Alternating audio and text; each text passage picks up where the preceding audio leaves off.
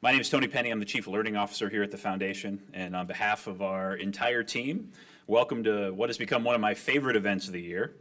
Before we get to our wonderful speaker and dear friend, Dr. Gordon Lloyd, it's tradition at the Foundation that we begin each of our events with the Pledge of Allegiance. So in order to honor our men and women uniform, I'm going to ask Rosemary and Beatrice to come up and please lead us in the Pledge of Allegiance.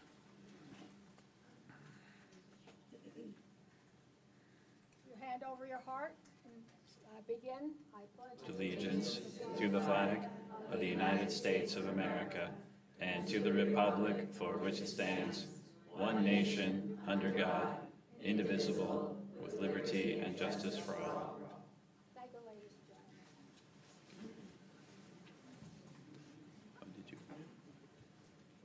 Before I sit down, I want to thank all our sponsors from our Thousand Oaks Republican Women's Federated and also for being a sponsor for us, and we really appreciate it.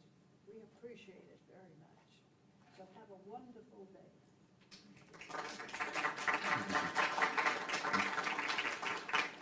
So today is the 231st anniversary of the signing of the Constitution. The oldest, the shortest, there we go. It's a birthday. It's a birthday party for the Constitution.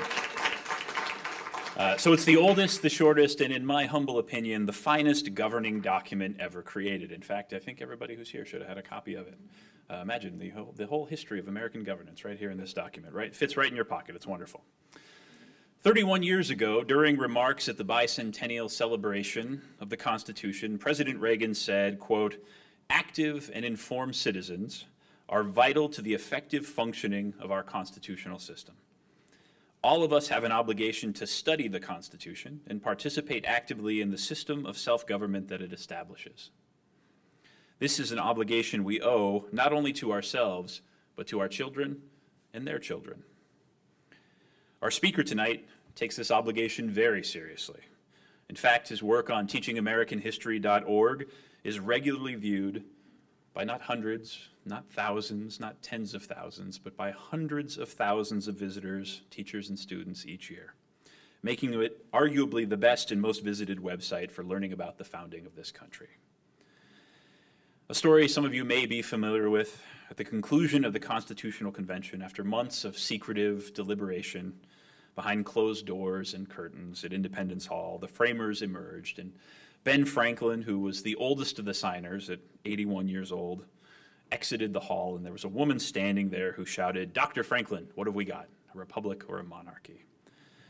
Franklin, who at the time was arguably the most famous American in the country, some might argue George Washington, you can take either side, barely able to walk because of gout, he had to be carried many days to the convention on a sedan, replied, "A republic if you can keep it."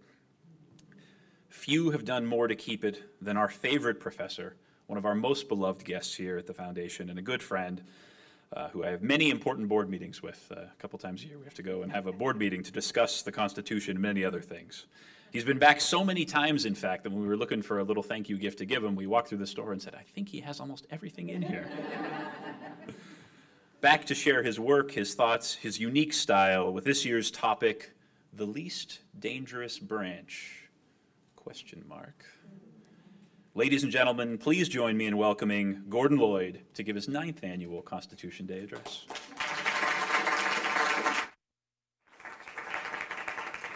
Thank you very much. Thank you, Lady Rosemary. Thank you, Sister Ministers. Thank you all for your generosity and for coming this evening. What I want to do is to introduce this topic that it's going to be a success because Tony chose the topic. And he chose a topic last year, the lost art of compromise. And I thought that went over very well indeed. And so we put a question mark at the end, which is always nice to be able to answer a question with a question. You're not supposed to do that. But in this particular case, you can answer the question, least dangerous branch, question mark, and you can ask another question. For whom? or what? And from the time you start mentioning the word danger, then I think you're already down the road to some, shall we say, I don't want to use the word values, something that you hold near and dear, liberty, equality, that is deemed to be in jeopardy or danger because of something or some activity. And I want to, the phrase itself is usually associated with Alexander Hamilton in Federalist number 78, in which he's responding to an opponent who goes by the name of Brutus. The synonyms that were being used all around that time. Very interesting, very little Greek. Madison said if every Athenian were Socrates, it would still be a mob. They emulated Rome. So you get these names, these pseudonyms of Rome, Cato. Hamilton was brash enough to start off with letters written Caesar. And that led to somebody else writing Brutus. We all know what Brutus did to Caesar until Madison came along and said, stop it. Be moderate, be sensible. And Hamilton would say, whoever went down the street and said, let's hear it for moderation. But Madison came up with Publius, who was the savior of Rome. So the phrase, the least dangerous branch, is associated with Hamilton in Federalist 78, responding to Brutus. And Brutus is raising the question, isn't the judiciary the most dangerous branch of all? Because it is unelected, and it's very, very difficult to remove a judge once in office. And therefore, it must be at least on the, if you put a scale of this is more Democratic Republican, this is less Democratic Republican. Brutus's claim is that on the scale of measurement, the judiciary at least appears on the surface to be a dangerous branch because it is not elected and there are no rotation in office or term limits. And Hamilton's response is, we can permit the judiciary to have independence in terms of life terms or good behavior because it is the least dangerous branch, because it has neither the sword, the president, nor the purse, the Congress, but only judgment. Therefore, it is the least dangerous because danger comes from the sword or danger comes from the purse. Danger cannot come from good judgment. And they're governed by precedent. So they're going to be slow and careful. And you begin to wonder, well, what is it then that the judges do? I mean, why do you want them if they're going to do nothing? And Hamilton's point is, well, they will render judgment and they will declare those laws which violate, quote, the manifest tenor, unquote, of the Constitution to be unconstitutional. And where else are you going to find that? And so it's not dangerous. You need it in a constitutional republic. And besides, Congress will never let it happen. Congress will never let the judiciary become dangerous. And, well, we could debate that question. The issue may not be make America great again, but make Congress great again. And how does one do that? And it's very interesting. I read a comment in the newspaper the other day by a senator who has the wonderful name of John Kennedy. And he said, I want to make sure that the nominee who's in front of us is qualified to be appointed. And here's what the senator said: qualified to be appointed to the most powerful, unelected position in the most powerful country in all human history. And I'm thinking, that doesn't sound like the least dangerous branch. That sounds like a very dangerous branch. And then what constitutes then a qualification for that position? And then when I look at, bless you, except you should commit it to memory. When I look and I see, well, what is the qualification for a member of the House? There's an age qualification, there is a residence qualification, and there's a citizenship qualification. If I look for a senator, same thing, slightly different in terms of age. If I look for president, it's exactly the same thing, slightly different, plus natural born. If I look to see, well, what's the qualification for a justice? 0. There is nothing in the Constitution which says a judge must have the following qualifications of age, resident, citizenship, or anything. But clearly, there is a presumption that some level of qualification is needed in order to be a judge, in order to occupy the least dangerous branch, question mark. So that's how I want to introduce it. Now, so there's a debate. There's a debate then, and I think there's a debate now. And reading The Economist the other day, and it's very strange. The Economist, which I would consider to be center, and the LA Times, which I consider to be center-left, they both agreed what needs to be done about the judiciary. The answer is term limits. And I was absolutely surprised that these two reputable, at least economists, reputable, would come up with term limits. Why? Why? Because when we go back to Tony's introduction about Franklin, a republic if you can keep it, there is one understanding at that time and today in The Economist and The Times is that the further you go away from 2-year terms or 4-year terms or 6-year terms, the more you are on the dangerous and slippery slope to becoming a non-republic or an aristocracy or a monarchy or an elite or something along those lines. So I find it fascinating that this idea of term limits is so associated with a Republican, and by Republican I mean a democratic republic. I don't mean, right, I mean it's the opposite to being a pure democracy about on the spot participatory. It's the elections, which is the key to this. So I'm surprised that this idea that Franklin would have and others would have at the founding, that term limits, in other words, where annual elections end, tyranny begins, is a theme which runs through a certain part of the founding, and I would associate with Franklin, at least in a republic if you can keep it. Now, the word republic means essentially raise things, public things. And its opposite is understood to be monolithic rather than public, and that was monarchy. They rule by one.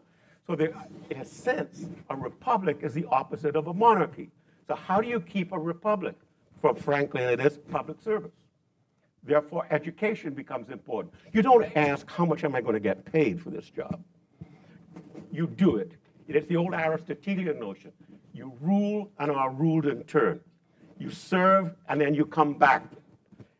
It doesn't matter whether it's a farm or a legal institution or a professorship. You don't take it to become a professional politician. You do it for the public good. But that requires then that government is not too complicated. That you can actually rotate yourself in office and without somehow massive dislocation taking place. All right. The least dangerous branch, question mark, associated with Hamilton, giving you his argument. Brutus is not convinced. long terms in office. Today, you're still talking about that terms in office. So I'm going to pick up on Tony's point about Franklin, and let's go to the signing. By the way, it's fascinating. The signing occurred on Monday, the 17th of September. So it's one of those rare events that you are participating in. And as Tony said, this is my 9th, and I feel as if I'm closer to the founding than.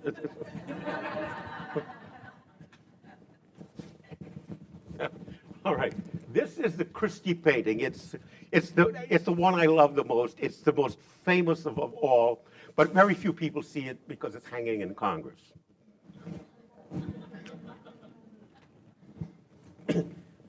If we were to focus on this painting, is it possible to focus a bit more, or we would just leave it at that? I'm wondering, can you sort of focus in? Yeah, there you go. All right, now there's this is by Howard Christie, who is known basically. This is what they were called. It's not my terminology. The Christie girls. They were selling war bonds. If I were a man, I'd be in the Navy. Those kinds of things. He's known for his portraits, and he was commissioned to do this portrait of the founding, the signing. When during the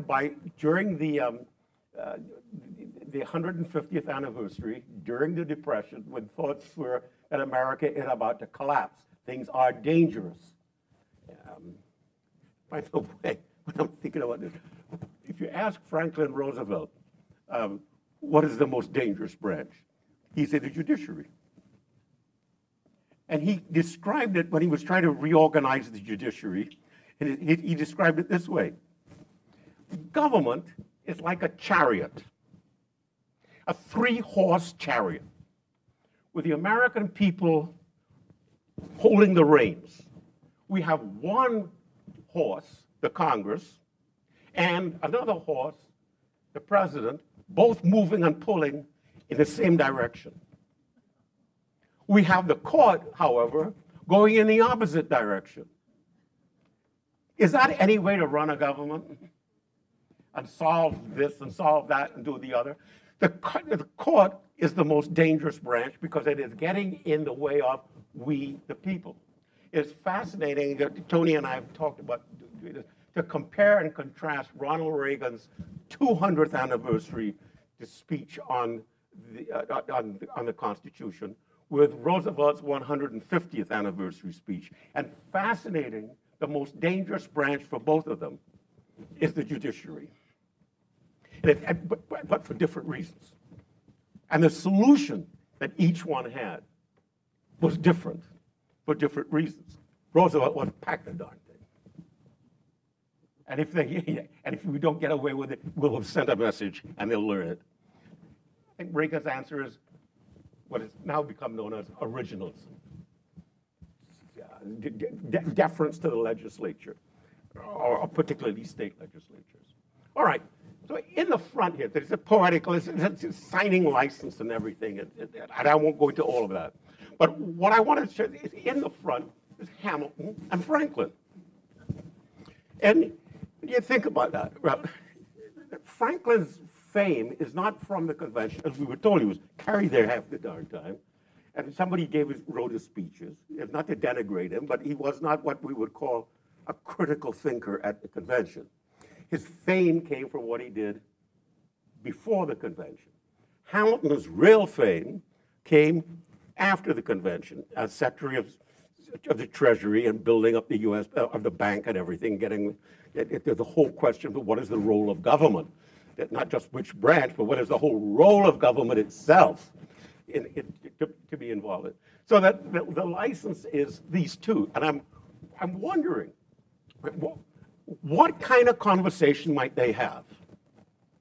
Now, Hamilton is from the Caribbean. And Angela's looking at me, don't go there, man. Don't go. No, don't go down that road. Don't go down that road there. But I'm going. I'm going down that road. So Hamilton turns to Franklin. I'm from the Caribbean also, so don't worry about that. So Hamilton turns to Franklin and says, so Ben then, you're going outside soon. You're going to see somebody. My name is not Ben. It's Doctor. Okay, Doc. What you go tell them? A republic, if you can keep it. And you, Colonel Hamilton, what will you say to the people? The answer is a monarchy if I can get it. Ya-da-da-da-da. For those of you who have seen Hamilton. So you got this, an elected monarchy. So Jefferson is not there. He's in Paris, waiting for revolution. But his books are on the floor.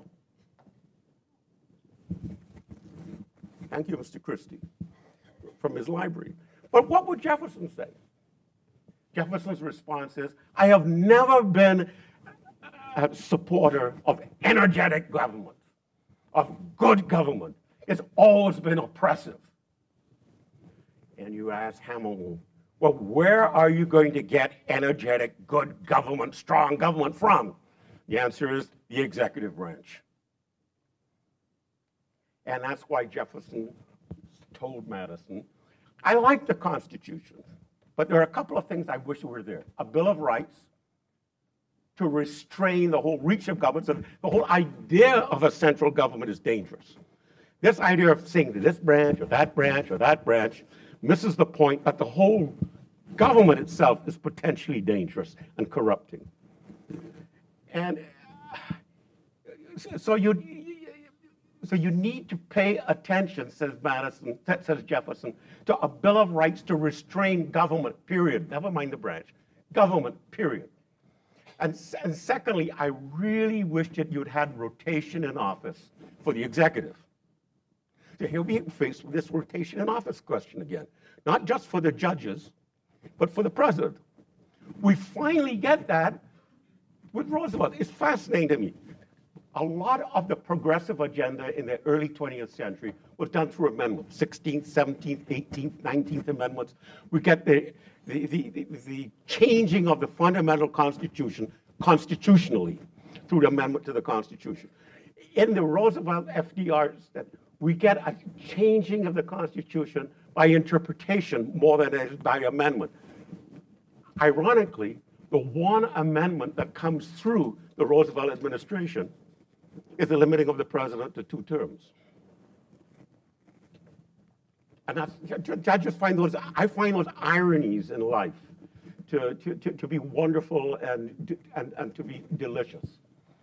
And then we got right over the shoulder is the real hero, Mr. Madison. What does he want? He wants balanced government, a little bit here, a little bit there, a little touch here, a little touch there. Why? Because he wants moderate government. Well, what's so important about moderate government? Well, it doesn't get out of hand.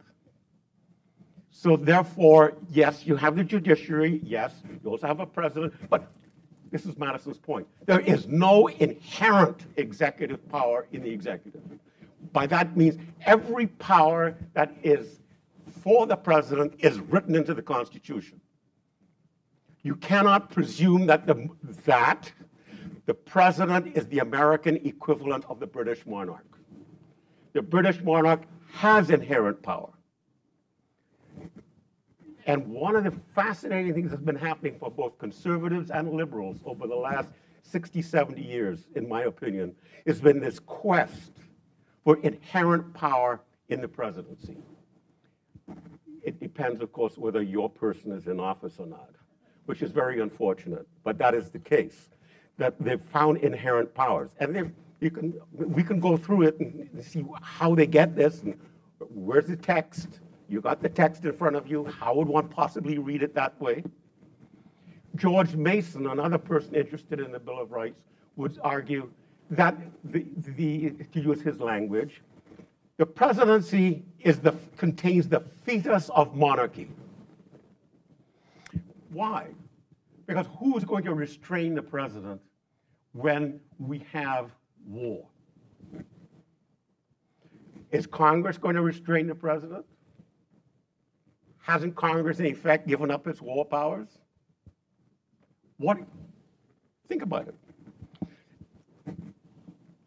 A fundamental shift did occur, in my opinion, in 1933 with the election of Roosevelt, because we remember his first inaugural in which he says, all we have to fear is fear itself. That's what we learned.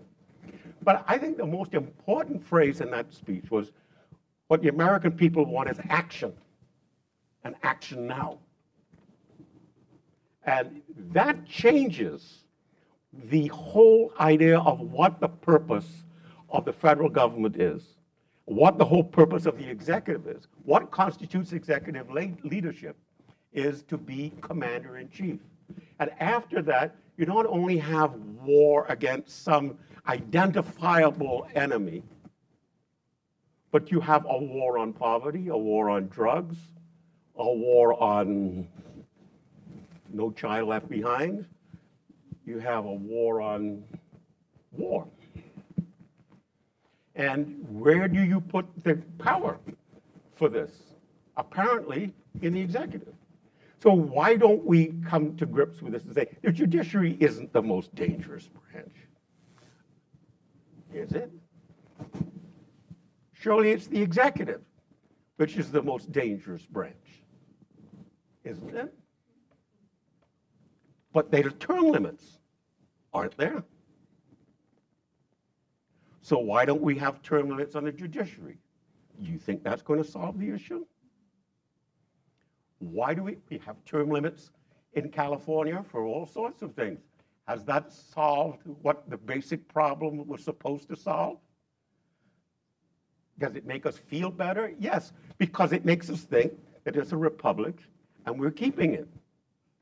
But I think a lot of the times it depends upon not just mechanisms, or what I would call, in more eloquent language, filters.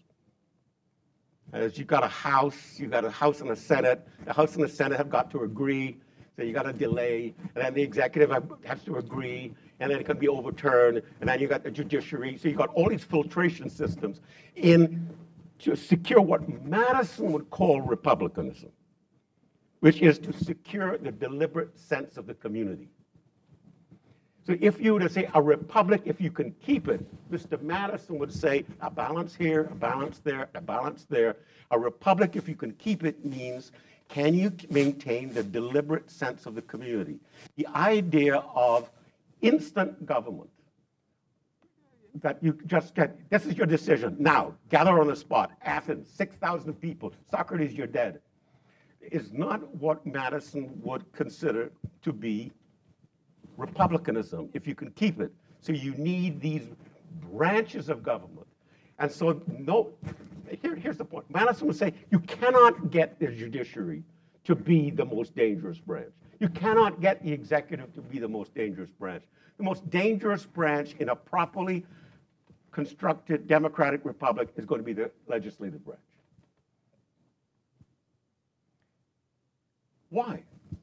They write the laws. They can do all sorts of things. They can override a presidential veto without, interesting, an amending the Constitution. Is the president involved in an amendment to the Constitution? No. Is the judiciary involved in an amendment to the Constitution? No. Who's involved in an amendment to the Constitution? 2/3 of the House, 2/3 of the Senate, and 3/4 of the state legislatures. Who or what is the most dangerous branch? The legislative branch. Because they have the clout. So it's not possible, says Madison, to give to the executive and the judiciary that kind of independence that you're scared of, because Congress will never let it happen. And Congress is, I would love to see the day when, just for the sake of discussion, Congress passes an amendment to the Constitution and the Supreme Court declares the amendment unconstitutional. One of the most dangerous thoughts I have witnessed over the last 20, 30 years is that we live under a constitution, but the constitution is what the Supreme Court says it is. I would argue we live under a constitution, and the constitution is whatever 2/3 of the House, 2/3 of the Senate, and 3/4 of the state legislature says it is, regardless of what the Supreme Court. But we're always at war. Therefore, the Constitution is what the personalized presidency says it is. Well, couldn't we do something about that? Well, apparently we're not willing to do something about it. We don't, members of Congress apparently don't understand the role of Congress, which I think is a shame. And one of our jobs as teachers is to try, not just for the mechanics of it, because we're talking about dangerous branch. That's mechanics. But what I also want to talk about is you can't talk about mechanics without character. Some people prefer to say values and inconsistent with our values. I want to talk about character. That is the character of the people, the genius of the people, the sense of the people. And Madison's understanding is that we, the people, have enough sense to elect individuals, question mark, do we? Have enough sense and virtue, that is decency, to elect people of sense and virtue in order to carry out the public good. And all the better, my dear, to make sure you're doing that, we have regular elections. Think about it. One of the few countries in the world, come rain, come shine, come war, come peace, every 2 years you have an election. Guaranteed, every 2 years. And what have we done with the congressional elections? We have become so enamored that the presidency is the only game in town that we call it midterm, or sometimes off year. Or if we really are putting it, down ballot, as if the only game in town is the presidency. There are lots that we can talk about. Let's take a look. Just if you want to keep doing this, just for a moment, let's take a look at ratification of the Constitution. I'm very proud of this one for a moment. Could you just click, just type in, I'm going to take a gamble. Just type in ratification of a, I'm daring, it's all right. It's all right, it really is, it's all right. Just Google ratification of the Constitution. I'm not going to go into a West Indian accent. No, you're right. Right. I thought it was going to be easier than that. Just type it, ratification of the Constitution. Yeah, there you go.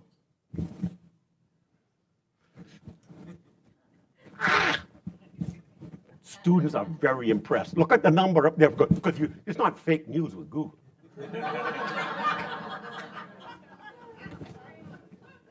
Right? I mean, if you see the number, it's 12 minutes. So if we were to look at state studies, out of doors. There you go, out of doors. If you click out of doors, there you go, and we were to scroll down, what happened? No, we don't want indoors, we want out of doors debate. Tony, this is 9th year. Here we go, here we go. All right, so scroll down, please. Down is that way. Okay, yeah, in the section, issues debated. Okay, let's click on the last one there, click that one. So if you want to look at the issue debate, purpose, structure, and powers of government, if you click that one, thank you. Yeah, just click that. What I've done is to put together, scroll down one more time. We're nearly there. So I've put together a set of questions. So for example, what about the role of the executive? You want to have a debate about the role of the executive. This is what you'd look at. An old Whig, powdered, and Federalist 71. The separation of powers, Brutus and Federalist 51. The role of the second branch. I've always got confused about this. The Anti-Federalists are supposed to be states' rights. The Senate is a states' rights branch.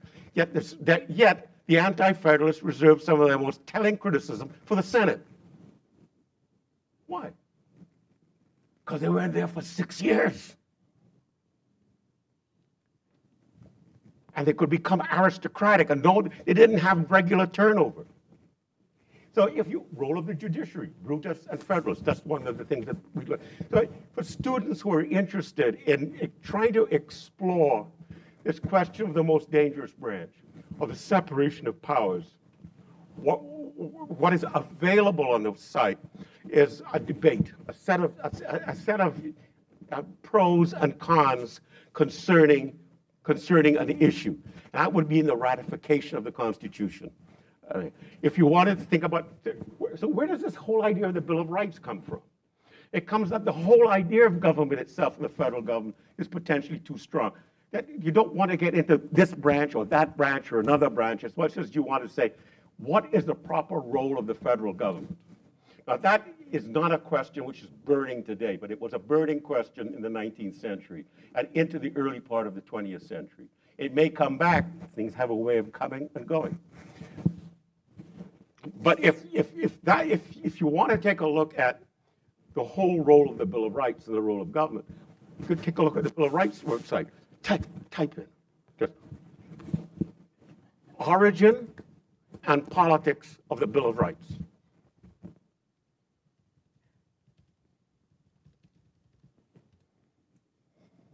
Right. Let's see. 168 million? Ha!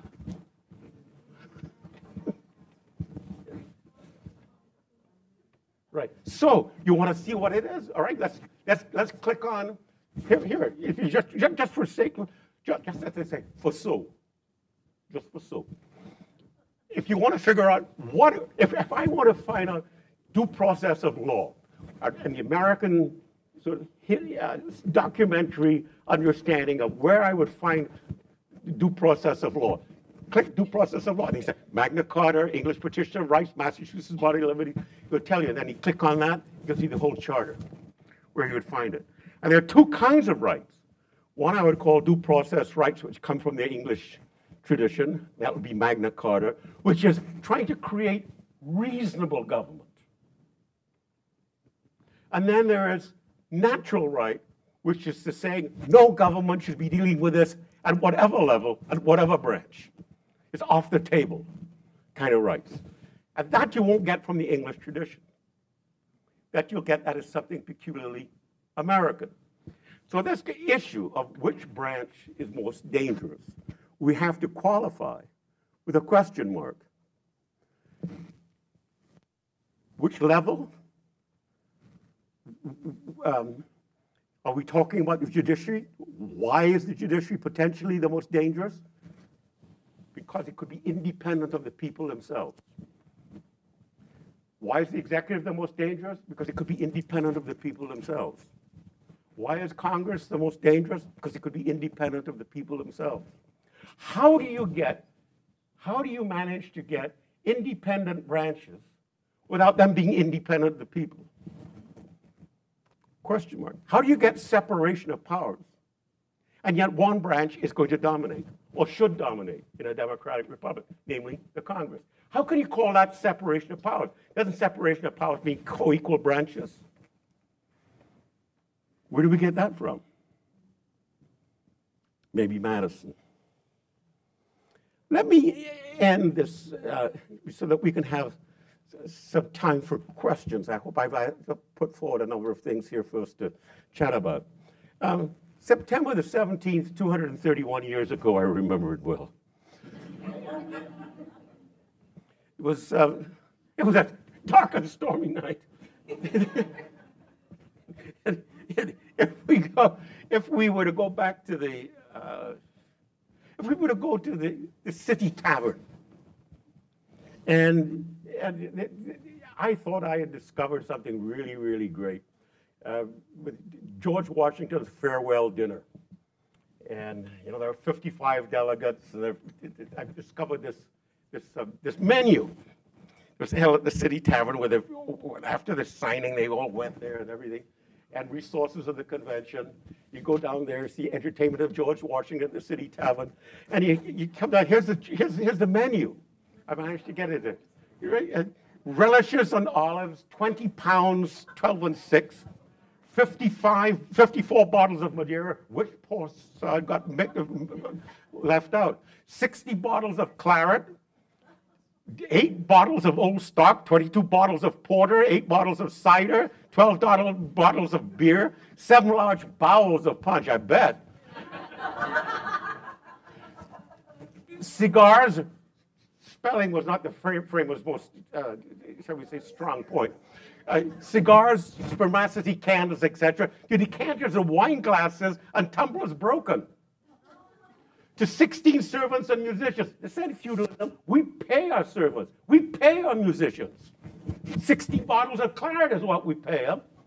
Eat 1 bottle per person. Yeah, 5 bottles of Madeira. 7 bowls of punch. Here's the bill. And if we keep coming down, yeah, you're right. And then here, if you keep going down, it's more. There's oh yeah. So I got a letter from George Christliff, the first name, George Christliff the 17th or something, writes to me and says, "What do you know about my great?" I said, "I have no idea, but I'm sure you're going to tell me." And he says, "Yeah." He says, "Well, he was part of a crowd that came over that was hired by George III as mercenaries to fight the British during the Revolutionary War."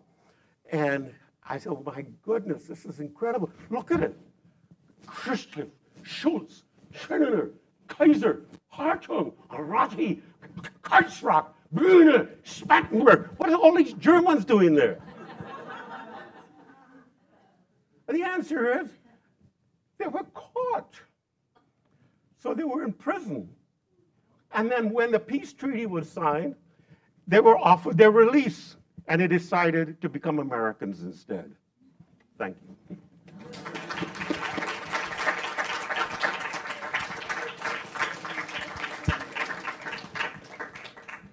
So we have enough time for a couple of questions. If you have a question, please raise your hand, and our team will come around with a microphone. Just make sure you say it into the microphone. Don't all volunteer at once. Yeah, in light of the situation with the judgeship now coming on, you know, he's going to be there for life, right? So do you think that's, I mean, you're opposed to term limits for them, right? Yes. Me too. So I'm just wondering, because there's enough diversion in their political views, right? Well, here's my answer to you. Theoretically, if I could have my way, I'd give them no term limits, because they're the least dangerous branch.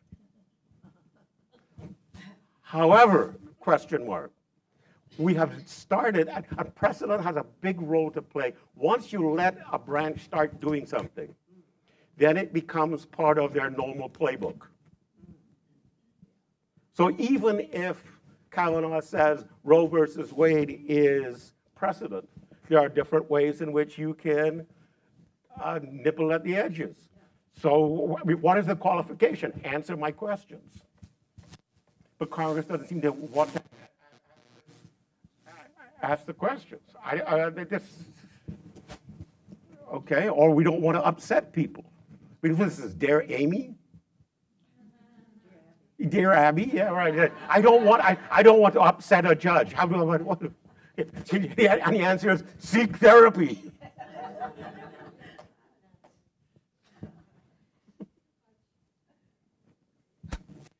I'm curious if you have thoughts about hearing arguments that the judicial review finding in Marbury versus Madison, not seeing the evidence in the Constitution, but obviously Federalist 78, you do see that. If you had any thoughts about, did Marbury versus Madison give the Supreme Court power that the Constitution didn't intend to give them? Well, that's an extremely important question, a very, very good one. And I am going to try to be quick on it, okay? I challenge the understanding that judicial review was created by Marbury versus Madison. I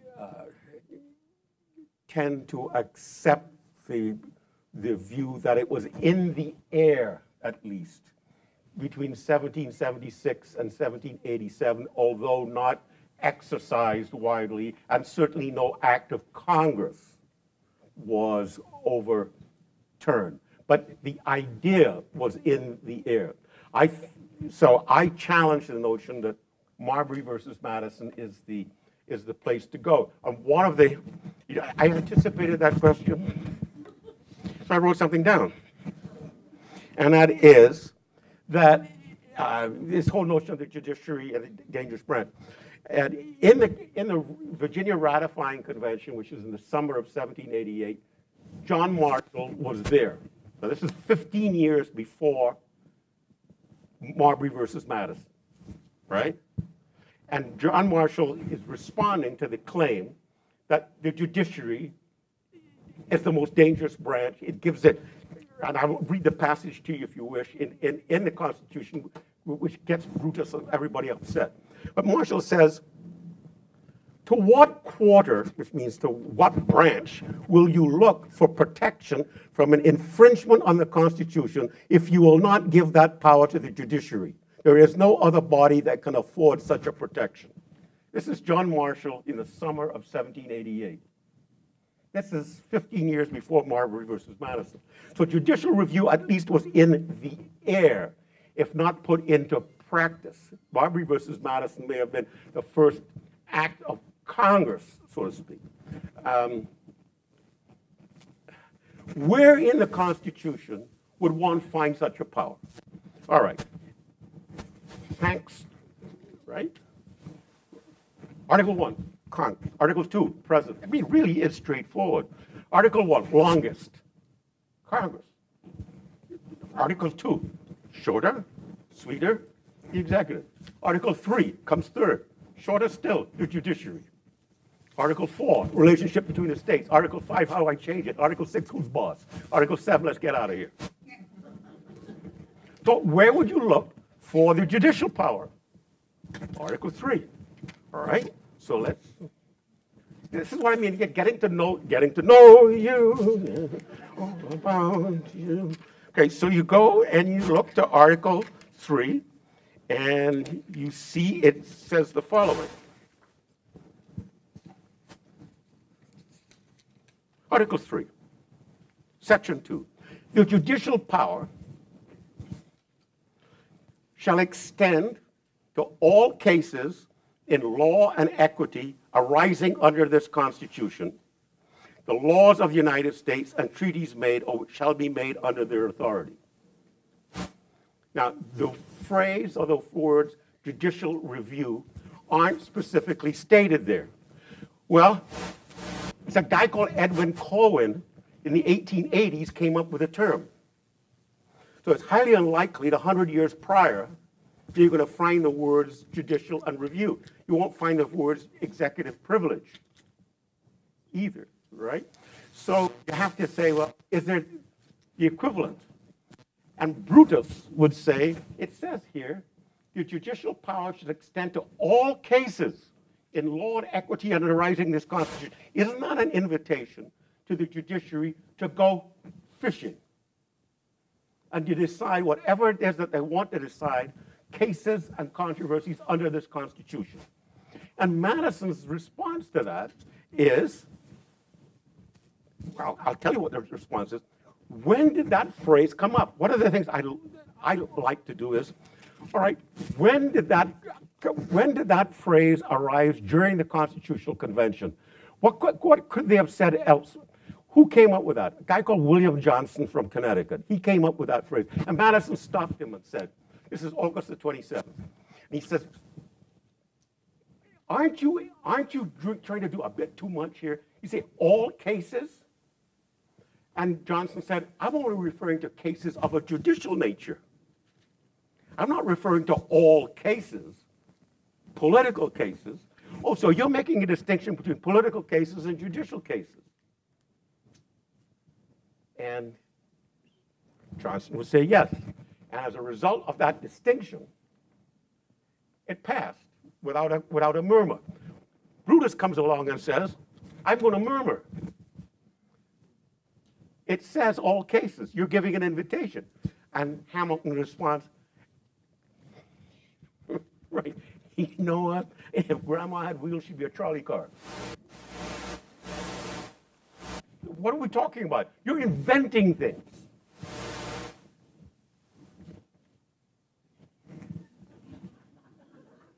Will you lean that microphone close to that microphone? Yeah, that help answer your question. It's a controversy.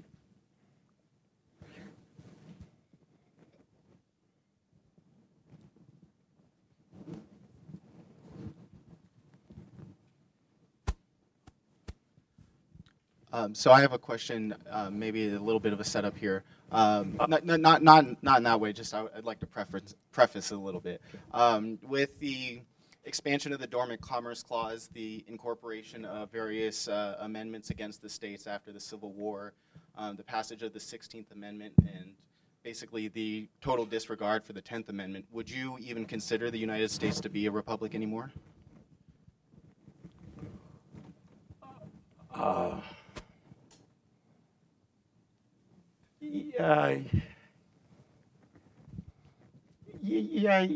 Yeah, but it's becoming more difficult to keep. And I think the answer is because we have shifted our language from republic versus monarchy to democracy versus totalitarianism, something like that. So that democracy, instead of being a word which meant ruled by people on the spot unthinkingly, has become now a positive word. So one might say that the framers tried to make democracy safe for the world. Woodrow Wilson wanted to make the world safe for democracy. So I think the key, if are we still a republic, is it depends upon the nature and quality of A, the representative system, and B, the nature and quality of the character of the people themselves. Do we want to deliberate and it's not just participate, but that is true, that's important, but participate intelligently and want to participate in what is going on and have deliberations. It becomes more and more difficult when you have 300 million plus to have a discussion, particularly if one is encouraged to press a button and this is your opinion and you tally them up and this is what is going to happen. So it becomes more and more difficult to deliberate. In addition, it becomes more and more difficult to have representation. The goal was one representative for 30,000, one representative for 60,000. We're now at one representative for 600,000. Sadly, the only way in which that will work is if half the people don't register to vote and half the people don't show up to vote. It's the only way in which some kind of representation is going to occur, and I find that unsatisfactory. So we're in difficulty. But I think there are I think the approach is twofold. One, it is civic education and civic participation. That is, what is it that we're going to teach our young? And Jefferson's point is that, look, Madison's the same. If you're going to turn over for the first time in the history of the world, albeit nowhere near as expansive as the electorate is in 2018, but in terms of the history of the world in 1787, that was the most expansive electorate the world had ever seen in terms of representation in the electorate, more than Britain. So if you're going to have that, it requires that the people themselves be properly educated. How would you? The original Greek meaning of the word democracy meant krasi, which means rule, by the demos, which means the many who are poor and stupid. I mean, that is the Greek translation, not mine, all right? the many who are poor and stupid. Who in their right mind would want to be ruled by the many who are poor and stupid on the spot, just saying off with his head? So the answer is, how do you have filtering systems? And how do you have, there's a great piece in this week's Atlantic dealing with Madison and the whole idea of his concern about a mob and what a mob is. And a mob is not just simply people going with placards. It is he says, if I were to talk to you one-on-one, I'm confident that we would have a deliberate sense of a community emerging from a discussion. But if I get you with 20 people on the spot and the decision is going to be made, you're going to turn into a different person. The whole character of mass society. So I think that in order to keep a republic, you have to avoid instant gratification, instant decision making, turn back. What I would love to see is members of Congress loving Congress. Right? Think about, I'm amazed that over the last 15, 20 years, and the number of members of Congress and the Senate who want to become president. What's wrong with being a senator? And then, oh, Joe Biden wants to become vice president. So my problem is that people are starting to look upon the House and the Senate in particular, as stepping stones for other jobs, which suggests that we've become more of an administrative state and less of a Republican state. So I'm not saying that I'm taking you very seriously, but I'm optimistic, see? So I cannot be, I'm an immigrant. I cannot be pessimistic. I cannot understand why Americans have given up on America.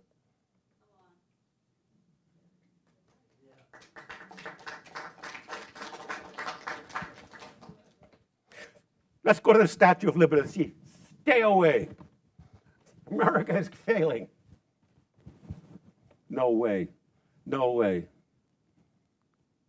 So I'm optimistic. I'm optimistic for a variety of reasons. I'm optimistic because I'm a teacher. I'm optimistic because I think that if you talk to people one-on-one, or members of Congress behave like members of Congress instead of party.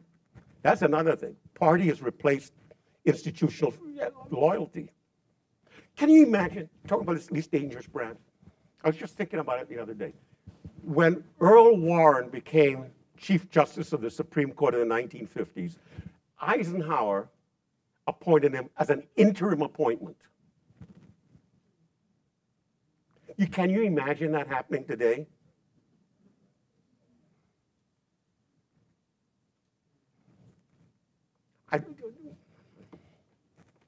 You had a question.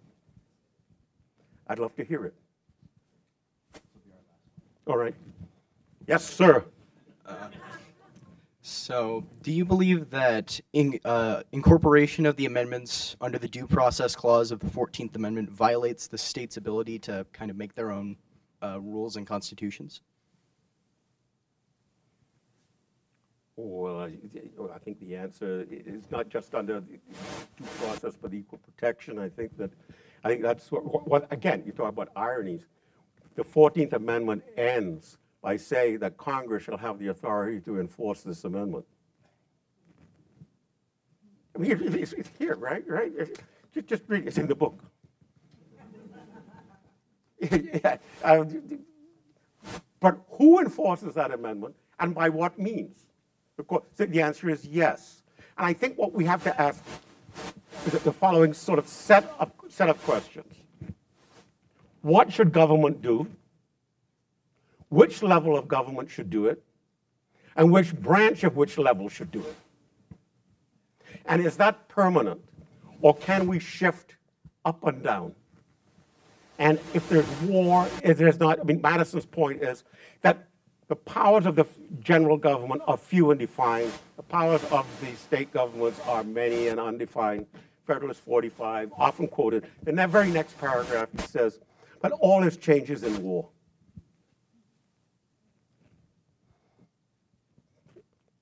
And we have to say that the 10th Amendment says those powers not delegated are reserved to the states or to the people.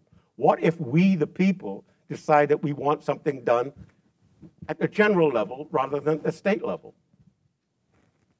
What if we, the people, decide we don't want it being done at the general level anymore?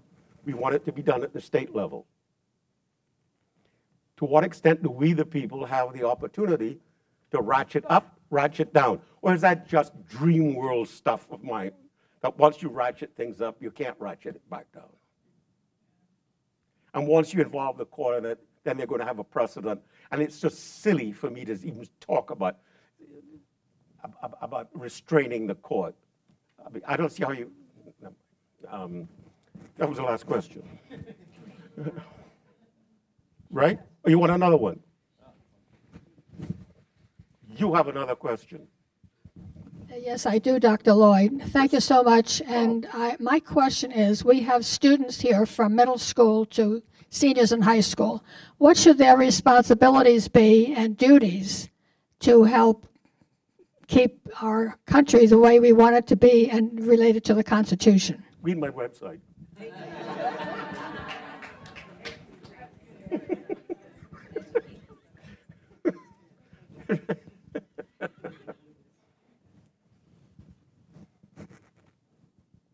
Excellent. Well, I think that's it. That's a good way to end, right? Check out the website. Thank you for your optimism, as always. Thank you for your wonderful lecture.